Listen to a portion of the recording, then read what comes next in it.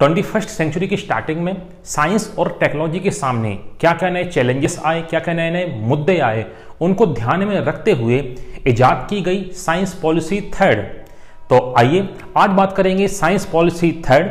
मैं अंकित सिंह आप सभी का स्वागत करता हूं साइंस और टेक के इस यूट्यूब ऑफिशियल चैनल वर्नेक्स पे। बात अपन स्टार्ट की थी 1958 से फर्स्ट साइंस पॉलिसी से। आज बात करते हैं साइंस पॉलिसी थर्ड की। थर्ड साइंस पॉलिसी कब आई, क्यों आई, क्या क्या इसके रीजन थे और क्या क्या इसके एम बनाए गए, तो देखते हैं बोर्ड की तरफ। साइंस पॉलिसी थर्ड इसको डिजाइन किया गया 2003 में। अब आप यहाँ पे देखें 2003 में यहाँ पे साइंस पॉलिसी जब बनी तो ये 21st सेंचुरी स्टार्ट हो चुकी थी। तो यहाँ पे नए नए चैलेंजेस सामने थे। जब नए चैलेंजेस थे तो नए नए ऑब्जेक्टिव भी इसके बनाए गए ताकि उन चैलेंजेस को ओवरकम किया जा सके। तो आइए आज डिस्कस करते हैं science policy third. First point अपन देखते हैं special focus on agriculture and agriculture based industry. कृषि आधारित उद्योगों तथा कृषि पर विशेष ध्यान देना। जरा बात को समझते हैं, कृषि आधारित उद्योगों और कृषि पर ध्यान क्यों? क्योंकि अपन बात करें भारत की, अपन बात करें इंडिया की, जब भी अपन बात करते हैं तो यहाँ की जीडीपी बेस्ड है एग्रीकल्चर के ऊपर। सीधी सी बात है, जब एग्रीकल्चर के ऊपर इंडिया की जीडीपी बेस्ड है तो इस एग्रीकल्चर को बढ़ाने के लिए इस एग्रीकल्चर और उससे जुड़ी हुई इंडस्ट्री पर स्पेशल फोकस आपको करना पड़ेगा, तब जाके आपका प्रोडक्शन ज्यादा होगा। फॉर एग्जांपल नए सीड्स का यूज करना, नए बीजों का उपयोग करना, हाइब्रिड वैरायटी के प्लांट्स का यूज करना, हाइब्रिड वैरायटी के या संकर प्रजाति के पौधों का और बीजों का उपयोग करना, इंसेक्टिसाइड, वीडिसाइड, कीटनाशक, खरपतवार नाशक इनका उपयोग करना, या इनसे आधारित जितनी भी जो इंडस्ट्री है उस पर स्पेशल फोकस करना। क्यों? क्योंकि जब इसके ऊपर अपन फोकस करेंगे तो कहीं ना कहीं एग्रीकल्चर में प्रोडक्शन ज्यादा होगा और कहीं ना कहीं वो जीडीपी में कंट्रीब्यूट करेगा। आगे बात करते हैं पे adequate attention to the technology are related to the development infrastructure like electricity, housing, transport, communication। आधारभूत संरचना से यहां मतलब है बिजली, पानी, संचार, इस पर स्पेशल फोकस करना। क्यों?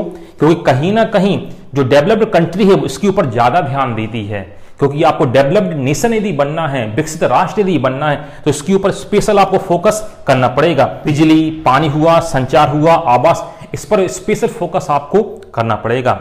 आगे इसमें बात करते हैं। इसमें बात की गई है आईसी चिप जो कंप्यूटर में लगी होती है और साथ ही इंफॉर्मेशन टेक्नोलॉजी की, हिंदी में इसको बोलते हैं सूचना प्रौद्योगिकी। पहले बात करते हैं आईसी चिप, ये क्या होती है। यदि आपने कंप्यूटर थोड़ा बहुत कहीं से पढ़ा है तो आपको पता होगा कंप्यूटर की जनरेशंस के बारे में। जो फर्स्ट जनरेशन कंप्यूटर थे, प्रथम पीढ़ी के कंप्यूटर जो थे ये काफी बड़े हुआ करते थे। बड़े क्यों हुआ करते थे? क्योंकि इनमें लगा हुआ प्रोसेसर ये काफी बड़ा होता था और काफी ज्यादा स्पेस कंज्यूम करता था, काफी ज्यादा स्थान ये घेरता था। आगे चल के क्या डेवलप हो गया? IC chip, silicon based integrated chip जब से बनना शुरू हो गई तो इनका साइज काफी कॉम्पैक्ट हो गया और हर जगह कंप्यूटर्स का यूज क्या हो गया? बढ़ गया। पहले कुछ स्पेशल जगह ही इसका यूज किया जाता था, मगर अब हर फील्ड में कंप्यूटर्स का यूज आपको देखने को मिल जाएगा। साथ में से बात की गई है इंफॉर्मेशन टेक्नोलॉजी की। अब ये क्या है? हिंदी में इसको बोलते हैं सूचना प्रौद्योगिकी। बिल्कुल जनरल टर्म में अपन समझें इंफॉर्मेशन टेक्नोलॉजी, जितने भी सेक्टर्स आपको दिखाई दे रहे हैं, जितनी भी फील्ड्स आपको दिखाई दे रही हैं, उन फील्ड्स में इलेक्ट्रॉनिक आइटम्स, गैजेट्स, कंप्यूटर्स का यूज करना। जितने भी आपको क्षेत्र दिखाई दे रहे हैं वहां पे वैज्ञानिक उपकरण, इलेक्ट्रॉनिक आइटम और कंप्यूटर का उपयोग करना ही क्या कहलाता है? Information technology. जितने भी फील्ड आपको दिखाई दे रहे हैं इसके यूज करने से क्या होता है? काम बहुत स्पीड से होगा, एक्यूरेसी आपकी अच्छी रहेगी, ट्रांसपेरेंसी आपकी अच्छी रहेगी और गलती होने की संभावना बिल्कुल नेग्लिजिबल है, मिनिमम रहेगी। तो हर फील्ड में इंफॉर्मेशन टेक्नोलॉजी या इलेक्ट्रॉनिक आइटम्स का यूज करना और कंप्यूटर में आईसी चिप, ये बात की गई है थर्ड साइंस पॉलिसी में। आगे अपन बात करते हैं, जैसा कि मैंने बोला आपको कि चूंकि एग्रीकल्चर बेस्ड इंडस्ट्री पे फोकस करना, क्यों करना? क्योंकि जीडीपी से जुड़ी हुई है। तो इसी से जुड़ा हुआ बिंदु नीचे आपको दिखाई देगा। साइंटिफिक इंस्ट्रूमेंट फॉर विलेजर्स, ग्रामीणों के लिए विशेष प्रकार के स्पेशल उपकरण उनको प्रोवाइड कराना या वैज्ञानिक उपकरण उनको देना। क्यों? आपने पढ़ा होगा भारत देश काफी बड़ा देश है और एक गांव का देश है। यहां पर लगभग 70% पॉपुलेशन गांव में रहती है। इसका मतलब है कि इनके लाइफस्टाइल को भी आपको ऊंचा करना पड़ेगा, इनके जीवन स्तर को भी आपको क्या करना पड़ेगा, बढ़ाना पड़ेगा। इसके लिए क्या बोला गया है यहां पे, इनको साइंटिफिक इंस्ट्रूमेंट उपकरण देना ताकि अपने जीवन को क्या कर सके, थोड़ा और उठा सकें। क्यों? क्योंकि इनकी ग्रोथ में ही सबकी ग्रोथ है, क्योंकि कहीं ना कहीं जुड़ा हुआ कहां से, एग्रीकल्चर से। घूम फिर के बात यहीं पे आके रुक रही है कि ग्रोथ कहां पर हो, ग्रामीण में ग्रोथ, ग्रामीणों को विकास हो, उनकी ग्रोथ हो। ग्रोथ से मतलब यहां पर यह है कि उनको साइंटिफिक इंस्ट्रूमेंट मिले, तो उनकी ग्रोथ होगी तो नेशन की कहीं ना कहीं ग्रोथ आपको देखने को मिलेगी। तो दोनों पॉइंट बहुत मिलते जुलते पॉइंट हैं। आगे देखते हैं, चूंकि बात हो रही है 21st सेंचुरी की अपन बात कर रहे हैं, तो यहां मेन मुद्दा है एनर्जी।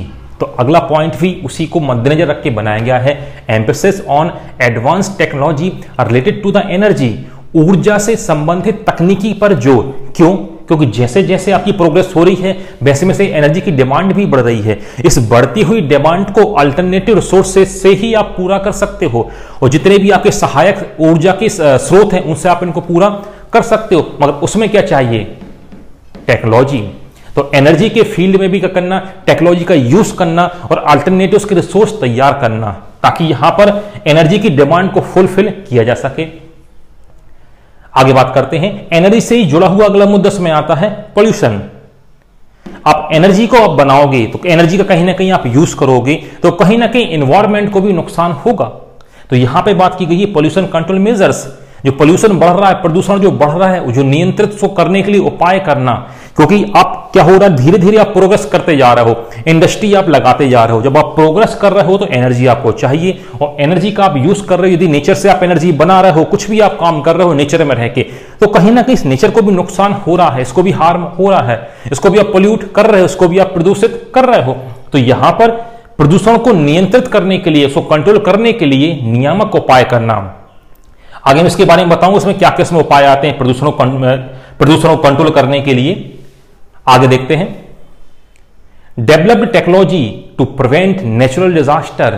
प्राकृतिक आपदाओं से बचाव के लिए तकनीकी विकसित करना। अब आप देखें, यहां पे तकनीकी की बात की थी एग्रीकल्चर की फील्ड में, एग्रीकल्चर को एनहांसमेंट करना, उसको एनहांस करना, उसको बढ़ाना। यहां पर बात कर रहे हैं अपन नेचुरल डिजास्टर की, प्राकृतिक जो आपदाएं हो रही हैं इनसे लोगों को बचाने के लिए, जान माल की रक्षा करने के लिए टेक्नोलॉजी का यूज करना। क्यों? इसके पहले मैं आपको बता चुका हूं कि ह्यूमन एक रिसोर्स के तौर पे काम करता है। यदि ह्यूमन को भी नुकसान है तो कहीं ना कहीं रिसोर्स आपका नुकसान में है, तो उसको भी क्या करना, बचाना। तो जितनी भी नेचुरल डिजास्टर हैं, चाहे अर्थक्वेक हो, चाहे आपका वॉल्केनो इरप्शन हो, चाहे आपका साइक्लोन हो, एंटी साइक्लोन हो, चक्रवात हो, प्रतिचक्रवात, भूकंप, ज्वालामुखी, फ्लड, बाढ़, इन सब से बचाव के लिए टेक्नोलॉजी का आपको यहां पर यूज करना। इससे होगा क्या, इससे होगा यह कि ह्यूमन जो रिसोर्स जो है कहीं ना कहीं आपका सेव रहेगा, और इसके अलावा जो आपके रिसोर्स, जितने भी रिसोर्स हैं वो कहीं ना कहीं आपके बचे रहेंगे। आगे देखते हैं, मैक्सिमम यूज ऑफ टेक्नोलॉजी मतलब प्रौद्योगिकी का हर फील्ड में यूज करना। कुछ यूज तो आपको यहीं दिखाई दे रहे होंगे, जैसे आप देखो, अभी देखा नेचुरल डिजास्टर में आप यूज कर रहे हो, एग्रीकल्चर में आप यूज कर रहे हो, यहाँ पे जो विलेजर्स हैं उनके लाइफस्टाइल को सही करने के लिए या उनके जीवन को उन्नत करने के लिए यहां भी इसका यूज हो रहा। तो यहां पे बात कही गई थी कि हर फील्ड में टेक्नोलॉजी का क्या करना, यूज करना। अगला आप देखते हैं, provides technological support and services to the major export sectors of country. आपकी कंट्री के अंदर जो मेजर एक्सपोर्ट जो आपके सेक्टर्स हैं, सपोज आप कोई चीज आप यहाँ पे प्रोडक्शन बहुत अच्छा है, उसको आप एक्सपोर्ट कर रहे हो, तो वहां पे स्पेशल एम्फेसिस देना, स्पेशल सर्विस प्रोवाइड करना, ताकि वहां से प्रोडक्शन क्या हो सके, लार्ज स्केल में हो सके। आपके राष्ट्र में या नेशन में कोई जगह वहां पर है, कोई सेक्टर ऐसा है जहां पे उत्पादन की संभावना है, जिसको आप एक्सपोर्ट कर सकते हो, तो उसको स्पेशल सेवाएं देना, स्पेशल सर्विसेज देना। क्यों? कहीं ना कहीं ये भी जीडीपी में योगदान करेगा, क्योंकि एक्सपोर्ट यहां से बढ़ेगा तो कहीं ना कहीं से जीडीपी के थ्रू मनी अर्न भी होगी। तो ये भी इसमें बात कही गई थी। तो ये थी साइंस पॉलिसी थर्ड, जो 21st सेंचुरी को ध्यान में रखकर बनाई गई थी। बेसिक पॉइंट जो बोर्ड पे आपको दिखाई दे रहे हैं, जल्दी से मैं आपको डिस्कस कर देता हूं। ये पॉइंट एक दूसरे से जुड़े हुए हैं, ठीक है। पहला आप देखें तो यहां पे बात की गई थी एग्रीकल्चर और एग्रीकल्चर बेस्ड इंडस्ट्री, कृषि और कृषि आधारित उपयोग, इनका एनहांसमेंट होगा तो कहीं ना कहीं जीडीपी ग्रोथ करेगी। इसी जुड़ा हुआ है, देखिए आप नीचे, विलेजर्स की क्या करना, उनको साइंटिफिक इंस्ट्रूमेंट आपको देना, ग्रामीणों को वैज्ञानिक उपकरण देना, ताकि उनका लाइफस्टाइल और इंप्रूव हो सके। अगला आप देखें, एडुकेट अटेंशन, कहां पे देना अटेंशन? इंफ्रास्ट्रक्चर, आधारभूत संरचनाएं, मतलब बिजली, पानी, संचार, आवास, यहां पे स्पेशल फोकस करना। अगला से बात की गई है आईटी चिप और इंफॉर्मेशन टेक्नोलॉजी की, हर फील्ड में टेक्नोलॉजी का यूज करना, और कंप्यूटर में आईसी चिप का यूज तो होने भी लगा है, यहां पे स्पेशल फोकस किया गया था इसके ऊपर। इसके अलावा चूंकि डेवलप आप हो रहे हो, कहीं ना कहीं आप ग्रोथ कर रहे हो, तो आपको एनर्जी की डिमांड भी है, तो उससे जुड़े हुए जितनी भी चीजें हैं, जितनी भी टेक्नोलॉजी, उस पर स्पेशल रिसर्च करना, फोकस करना, ताकि एनर्जी की डिमांड को पूरा किया जा सके। इससे जुड़ा हुआ एनर्जी, आप कहीं ना कहीं एनर्जी बनाएंगे तो पोल्यूशन को भी क्या करना, कंट्रोल करने के लिए उपाय करना, उसको मेजर करने के लिए उपाय करना, हर फील्ड में यूज करना किसका, टेक्नोलॉजी का। कुछ आप यहीं पे देख चुके हो, तो एग्जाम्पल आप देख सकते हो, यहाँ पे नेचुरल डिजास्टर में आपने यूज किया, यहाँ पे आपने एग्रीकल्चर फील्ड में यूज किया, यहाँ पे जो विलेजर्स की जो लाइफ है उसको इंप्रूव करने के लिए यूज किया। इसके अलावा वो जो सेक्टर्स जहां एक्सपोर्ट की संभावना है, वहां पे आप कुछ चीज निर्यात कर सकते हैं, तो स्पेशल फोकस वहां पे करना, उनको स्पेशल सर्विस आपको देना पड़ेगी, ताकि वहां से कहीं ना कहीं निर्यात बढ़ेगा और जीडीपी ग्रोथ होगी।